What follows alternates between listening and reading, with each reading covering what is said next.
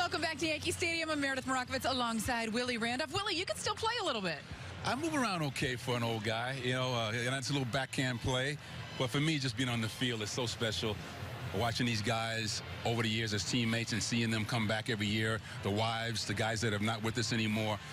It's one of the best times of the year for me. I look forward to it on my calendar every year. Mariano Rivera really stole the show, playing the outfield, getting in the batter's box, pitching, of course. What did you think of his performance today? Well, he always wants to do that. Even when he was playing, he used to shag all the time.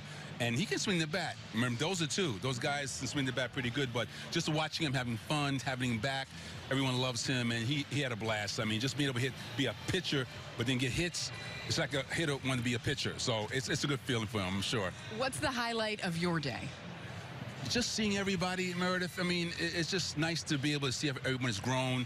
And again, what I get a kick out of seeing Diana Munson, you know, Helen Hunter, Kay Mercer, you know, that was when I grew up as a kid, you know, and I remember they watched my kids grow up. I watched their kids grow up. So for me, it's just being able to watch and see how everyone's matured and finding out how the kids are doing, how they progress, grandkids now with some of them or whatever, great-grandkids. So that to me is the highlight. I was seeing the guys and telling old stories and embellishing on some of that.